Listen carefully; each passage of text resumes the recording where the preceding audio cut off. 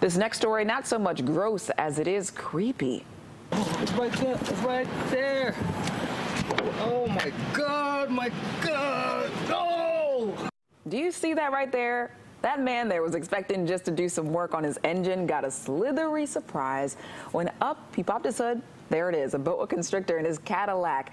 The snake had coiled itself around part of the engine and apparently had no intention of letting go. It found a sweet spot.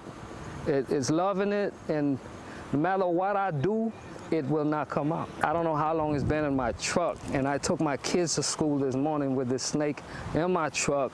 Now, I'm not getting in that truck. After no luck getting animal services or firefighters to lend him a hand, the man and his neighbor used a hanger to ease the snake out of there. Now that I think about it, I don't know a neighbor that would help me with something like that.